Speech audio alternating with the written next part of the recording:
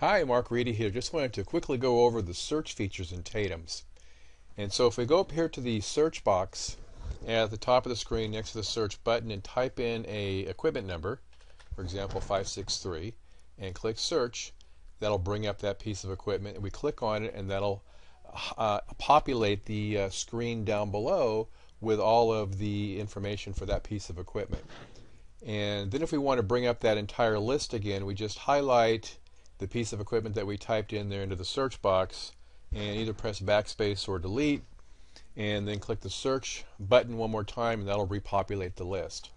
Now you have the ability to search by equipment number, description, make, model, year, license plate number, capital equipment number, PO number, fuel gas card number, VIN number, and notes. And you can use a wildcard. Oh, also you can search by all equipment that's out of service. So on the out of service one, if we click on that and then click search, that's just going to show us the equipment that is currently out of service. And then if we go back up here to search by, say, description, and we want to look for anything that starts with the letters LEA, and then click search, that'll show us all the items in the description field that start with the letters LEA. And then if we wanted to see say we wanted to see all these, everything with the that has the number 17 within it. If we do an asterisk, which is a wildcard at the beginning, and then type in the number 17, then it's going to bring up everything that has the number 17 within the description somewhere. Okay, and so now if we go back over here to, I'm just going to highlight that, click search to bring everything back up, bring it back up to by equipment number, and so there's that. So now if we go over here to the filters allows us to filter out the list that you see here by certain parts of the program. For example, customer, location, department or area, or equipment type. The equipment type is right here, and the customer down here, location, and department or area.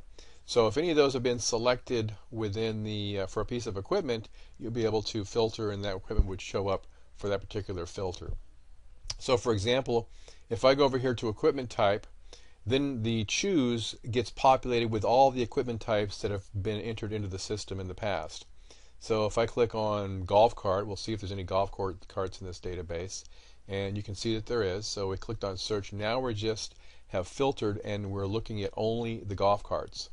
And same thing if you wanted to search or filter by a certain customer or location or department or area, you could do the same way.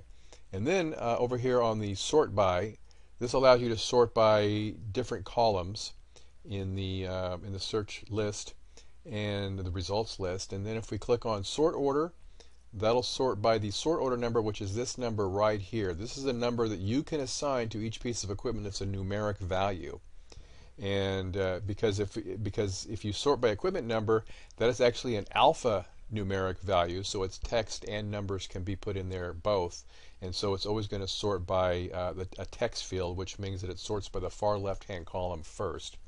So you might be better off, if you need to have things in some sort of numeric order, to assign a numeric value to each piece of equipment. And you can bring up the entire list in your sort order down here if you click on the sort order button, and you can bring up and you can see the equipment number on the left hand side and the sort order number that you can assign to it over on the right hand side. So you can assign a numeric value to each piece of equipment here, and then for various reports and obviously on this list here, you can use that sort order number to sort by that numeric value. So hopefully that's been helpful for you, and thanks for watching. Take care.